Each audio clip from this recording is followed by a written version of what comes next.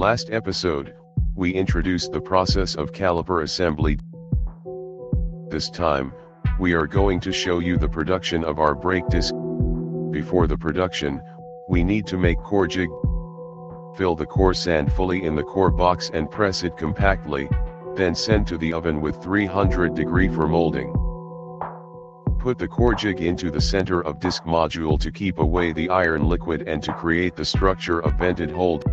The casting process. The raw module's flash material will be cut off, then put into CNC machine to cut the size required. Based on the drawing, the production will be processed by our CNC lathe and milling.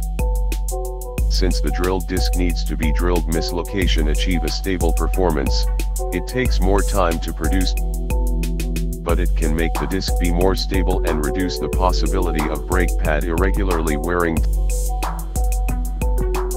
The finished disc will be checked by our QC department. Inspect the screw place, the disc surface parallelism and the surface roughness, and so on.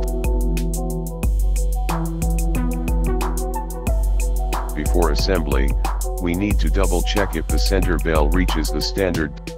Put the component on the center bell.